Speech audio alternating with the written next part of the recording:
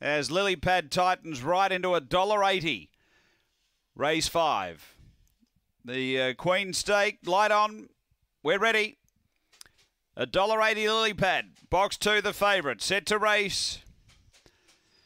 Away, Lily Pad stepped okay. There's speed coming from It's Smudgy. It's pushing on hard. It's going to get over. So It's Smudgy led, following it over into second, and now taking over is Hallie's Girl. A couple away came Lily Pad with some work to do. 3 back to Tangelo Fire, Sierra Moon. Next is Sutton Daisy, Fantastic Shell, and back at the tail, Sweet Rose off the back. Hallie's Girl by 3. It's Smudgy doing the chasing. 2 back, Lily Pad and Tangelo Fire on the turn.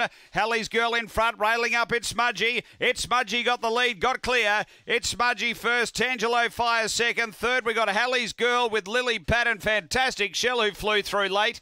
Then Sierra Moon from Sutton Daisy. It would have been one of the last in. The time here is around 31:10. Race number 5. It's Smudgy, the winner here. Bit of a boil over. It's Smudgy for Clint Trengove. Number 5. It's 5, 1, 8 and 7 are in the frame. 5, 1, 8 and 7. 5 the winner. It's Smudgy for Clint Trengove.